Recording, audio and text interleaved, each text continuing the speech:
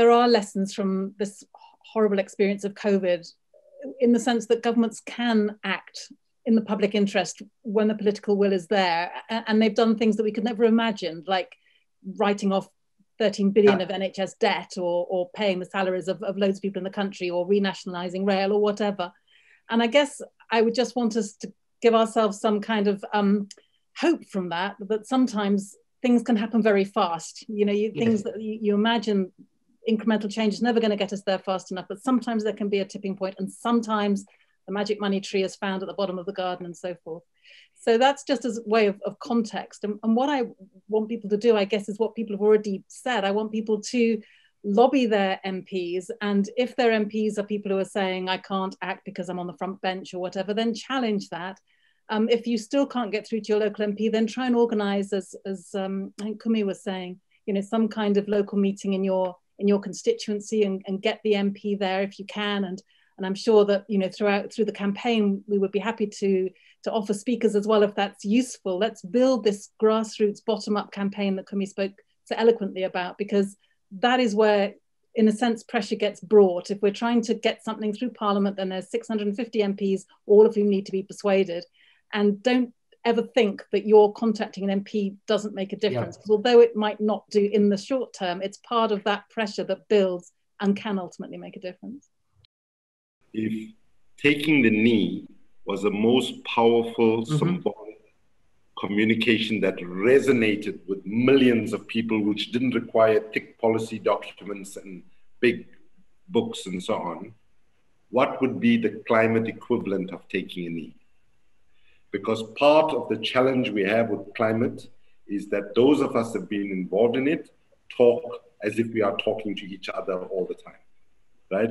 We don't realize how big a gap of knowledge by design it's been, that the majority of people won't have the level of nuance that those that have the privilege of being educated or being in movements where they're working on it. So I think for the climate bill to succeed, climate emergency bill to succeed, it must be, the approach to it needs to be popular in orientation. And I'll end with what might sound like a naughty idea, but if I was in the Alliance right now, what I would do is convene 100 young, creative people, say, some of you are going to deliver, your job is to deliver memes, creative, funny, bold memes that explodes this campaign and conversation. Get some of them to develop a dance for the CEE bill, get some of them to develop a song for the CEE bill, because let me just tell you, we can sit here and talk till the cows come home in a language that we think everybody is talking, but let's be honest, there's not even 95% of people in the UK who, if they watch or in the world, watch this conversation, would understand everything that we said. And politics and campaigning and mobilization is not about projecting our consciousness on the people. It's about humbling ourselves, understanding where people are, and bringing them towards us in a respectful way with dignity and integrity. When I think I'd like some of those young activists, or they don't even have to be young, they could be any activists anywhere, really building out this kind of idea of a strategy. What do we need at this point in time? We need names on the bill. And that can be a very strategic activity. You know, instead of a whiteboard, I've been watching CNN all week, of course, all last week, and looking at those wonderful tools they have, you know, looking at the swing states. We need the swing politicians, and we need to focus on the swing politicians. We need to go down that board name by name, bringing them in. We need to ask, which does that person who signed that bill, who do they know, who do they talk to, what is their circle of friends and collaborators, and build those names on the bill name by name. And I think that's, you know, it's a very practical, very strategic task.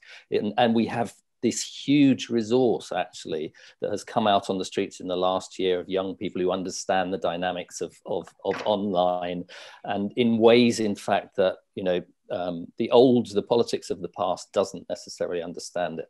And that's what we should bring to this occasion. That's what Caroline needs. That's what the bill needs. And that's what will turn it into an act. I love that idea that we have a list, a parliamentary list, everything your MP has said about climate, how they voted, how many letters they've got, how they have replied to the letters, a whole sort of climate dossier, and all on every single person. Great, Absolutely. Let's do it. Can this become a piece of legacy legislation?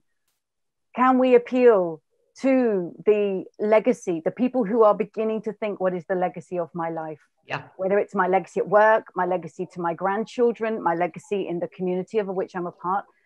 This is a legacy of our generation that we will bequeath to the next.